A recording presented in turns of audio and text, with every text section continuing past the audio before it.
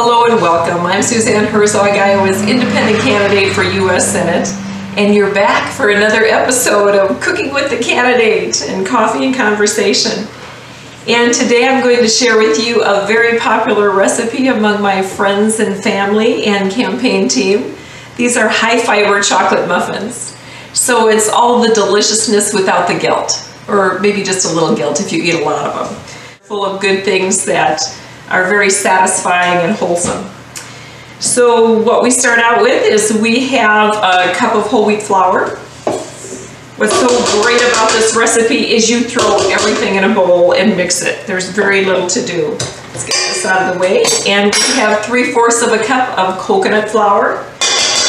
We use coconut flour because it has a lot of fiber, and I think a lot of nutritionists think it has a lower glycemic index, so it's kind of a more complex carb. It's absorbed a little more slowly.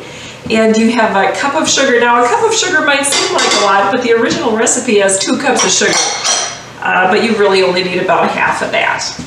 And here we have 3/4 of a cup of cocoa. And then we need a teaspoon of salt. Okay, and as always, we add some good old milled flaxseed. Because all these baked goods are full of fiber and love, add about 1.5 teaspoons of baking soda. Now here's a tip: when I do baking soda, I try to make sure all the lumps are out. So we'll make sure the lumps are out before we add. And we add 1.5 teaspoons of baking powder. There we go.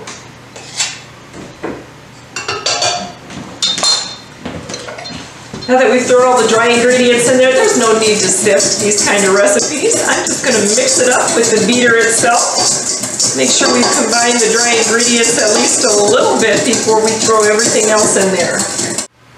Okay, so to the dry ingredients, we add 1/2 cup of olive oil and a full cup of milk. Actually, a little more than a cup of milk, because you know when you add when you use all whole wheat flour, and we add coconut flour in particular to something, you need a little extra liquid. So that's about 1.25 cups of milk. Sometimes I use half milk and half buttermilk. We're going to throw in a couple eggs. Oh, we can't forget the vanilla. Now, I have forgotten the vanilla, and they're still pretty good, but it's much better if we make sure we add a good full 2 teaspoons of vanilla. Now we're going to mix our high-fiber chocolate muffins on high for at least 2 minutes. And in the meantime, we're going to be boiling some water.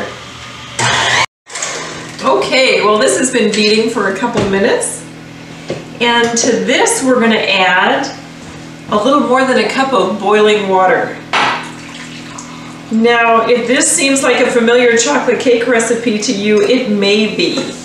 I created this healthy, high-fiber chocolate muffin recipe with modifications to an old Hershey's cocoa recipe where you would throw everything in a... Okay, now we've beaten in the boiling water, and we have the perfect muffin batter ready to go. So this can make 24 small muffins, or I like to make 12 small muffins and 6 larger ones here. I also, just to make them a little more decadent, because we've been good, we've offered some high nutrition with some substance here, some high fiber. We can make it just a little more decadent by adding a few chocolate chips on top. If you do that, they're not going to sink in under the batter, so it's good to poke them just under the surface with a toothpick before putting them in the oven.